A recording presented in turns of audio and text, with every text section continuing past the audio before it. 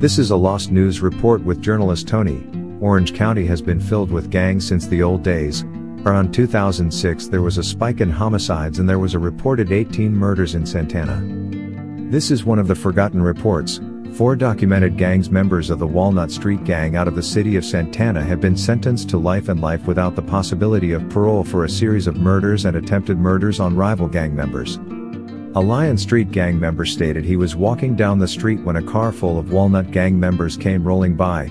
The leader of the gang at the time was a young man by the name of Juan Roldan. Juan Roldan and another gang member proceed to jump out the car and ask gang member Barrera where he was from. At that time he states he had one of 2 options: to deny the gang like a punk or throw up the neighborhood and catch what's coming.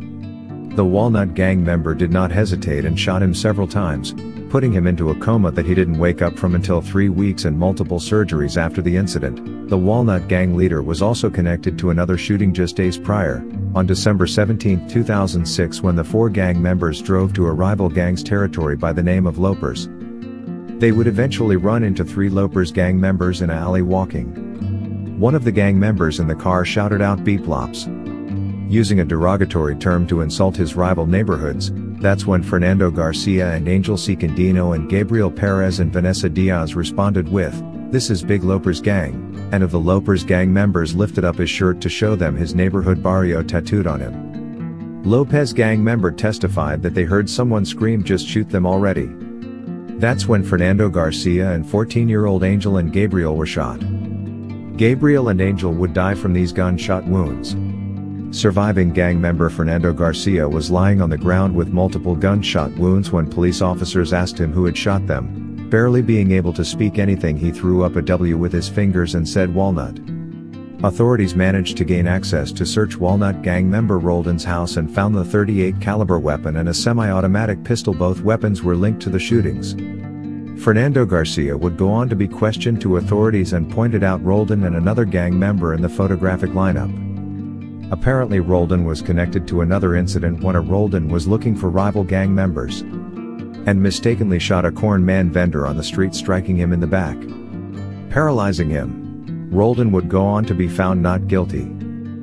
Angel Cicandino's father would be interviewed and stated he remembers the night his son was shot, when one of his son's friends came over to his house crying and panicking and explained to him what had happened. He ran over to the crime scene and was held back by yellow tape. There was helicopters in the air.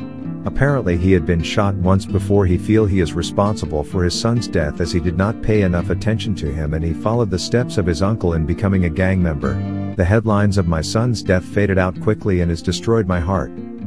Rival gang members went as far as destroying Angel's headstone placed over his grave. One must come think how all these vicious assaults are taught. Driving down these dark alleys and busy streets of Orange County hunting down rival gang members. And now this person goes on and teaches the next, a killer still living at home with his parents. As of today, Marco Antonio Perez was sentenced to 50 years for his role in the gang killings. Norberto Hernandez was sentenced to 2 life sentences without the possibility of parole plus an additional 93 years. Angel Garcia was sentenced 2 life sentences without the possibility of parole plus an additional 50 years. Prospero Guadarrama, who was 16 at the time, has been sentenced to life without the possibility of parole.